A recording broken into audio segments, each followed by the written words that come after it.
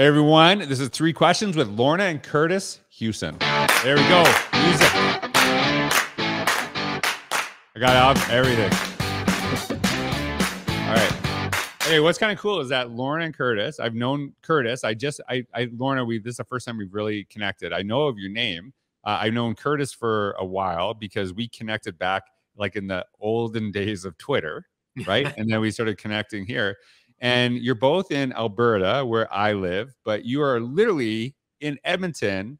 Like I can actually see you. I'm not even kidding. I can see you. We'll wave. I can see that. I can see where you're located right now. And I'm a little hurt that you didn't say like want to come to my house. Right? Well, Like you didn't know it was an option. Otherwise, we just came in, got a hotel room just for this purpose. Right, just to do the yeah, the lighting's way better in this place than our basement. I love it. I love it. Hey, so Lorna and Kurtis actually have a new book out together, and it's funny because it's named Collaborative Response, and you wrote it collaboratively. So there you go. Like you're living your message already. What is the subtitle of the book? And it's linked down below for everyone that's interested in checking out. Yeah, so it's 3 foundational components to respond to the needs of students. Is that the whole book? Did you just read the whole book? No, I'm just kidding. Yeah, yeah. The subtitle's the first chapter, really. Nice. Yeah. So like, check it out. And I've known these two for a while, and their work is incredible. And you're gonna hear some of the stuff that especially in our longer podcast, some of the stuff we're gonna talk about of some of the things that they're doing with schools, literally all over the world. But we're gonna start with the 3 questions. And Lorna, we talk first. Who's gonna do what? I know that both of you have inspired a lot of educators around the world, but when you think of a teacher who inspired you, who's someone that you think of, whether it's as a colleague or when you were a student, that really inspired you, and why? For me, it was really early on in my career. I was a teacher for 20 years before I went on to do some district work through curriculum and that. And when I first started teaching, I came into an elementary school, and there was a teacher who was on leave, and she was actually was why I had the opportunity to get that job. Right. She was on leave because she was teaching in Nunavut.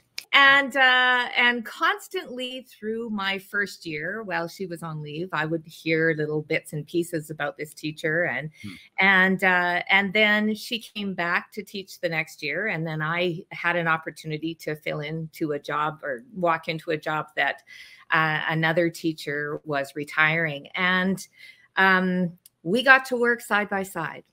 And it was such a privilege because she was a person who truly had kids at heart, and that she would do whatever she could to support students, regardless of what their need was. Right. And that sometimes meant even going to the secondhand store, buying shoes or clothes for kids who needed it. Yeah, and there's so many stories like that of teachers who just will go above and beyond and really connects with people. And what's the name of this teacher? Linda McGrattan. Linda McGrattan. Yeah. Shout out. There you go. There's a little special shout out. So that's awesome, man. You always appreciate those stories. I think teachers are maybe to a fault, a little too selfless in some ways, right? And we've done a lot of talk about that on the podcast this year, is that sometimes we got to take care of ourselves too, because we do take care of others. So I really appreciate that, and it's kind of neat to hear that story, because sometimes those don't work out that way, right? Like the person that you cover for. So that's awesome. And so, Kurtis, you have been an administrator. When we first connected, we were both, I think we were both principals at the time. Yeah, we were. Different, parts of Alberta. So when you think of an administrator, who's someone that inspired you, and why?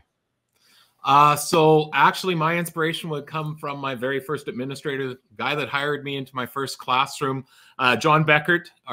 We've got shout out noise for that. John Beckert. Does that come later? There we go.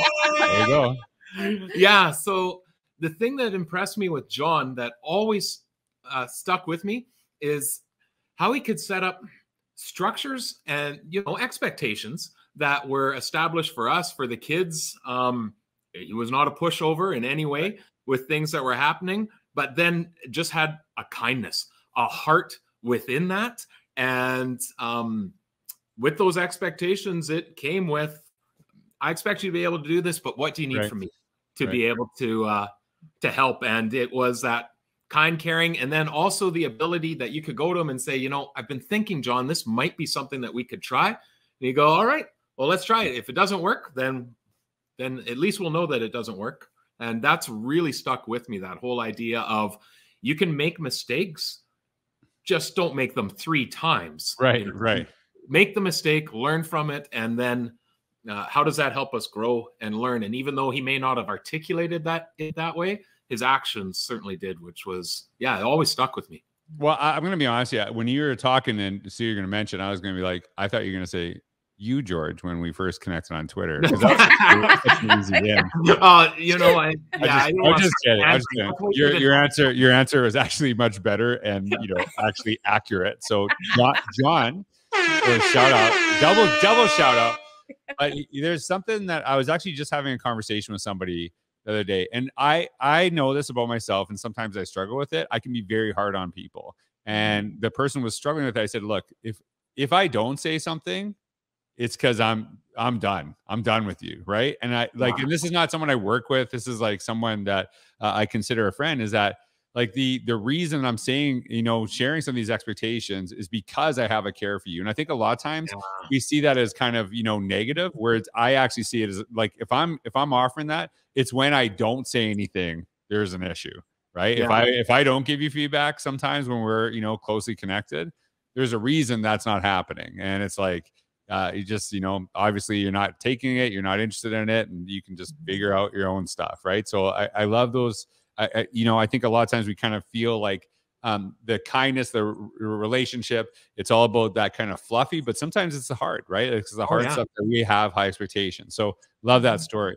So sorry, go ahead, Curtis. I was going to say, and it came with the, you know, I can share that feedback, but then what do you need from me to help support that next step?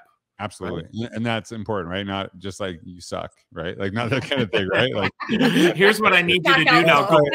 And that's probably why you didn't pick me, right? So there you go, right?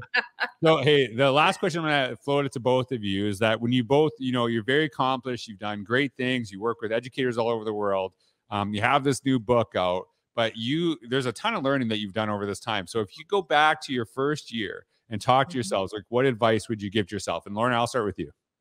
Oh, for sure, count on those relationships that you build in your school. So as soon as, you know, I think as soon as you get started, not trying to go out on your own and really reaching out to other teachers, to the secretaries, to the leaders in the school, knowing that you have to ask your questions, because otherwise just going out on your own, you're going to make lots of mistakes. And that ability to be able to create those relationships and create the scenario of collaboration is so important, especially in schools now. Love it. Curtis, what about you?